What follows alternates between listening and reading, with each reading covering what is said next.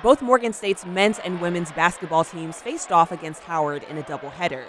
Howard brought 200 of their biggest fans, but Morgan had an all-star, Magic Johnson. Greeted by President Wilson, the magnificent marching machine, and thousands of students, he came to celebrate the opening of the new Thurgood Marshall Dining Hall. Johnson's visit comes as he's the chairman of Sedesco Dining, which is supporting the Thurgood Marshall Dining Hall. Johnson took a moment to thank the Morgan community and wish the Bears good luck. Go Bears tonight.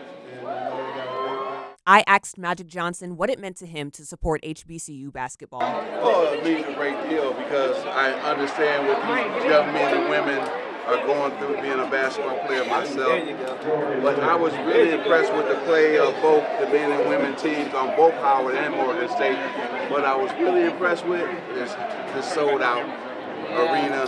The fan participation is amazing.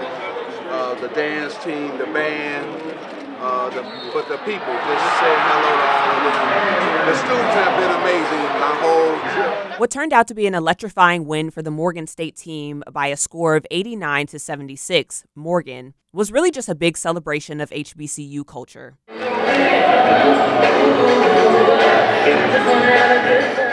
I'm Lena Jackson, reporting for the Morgan NewsHour.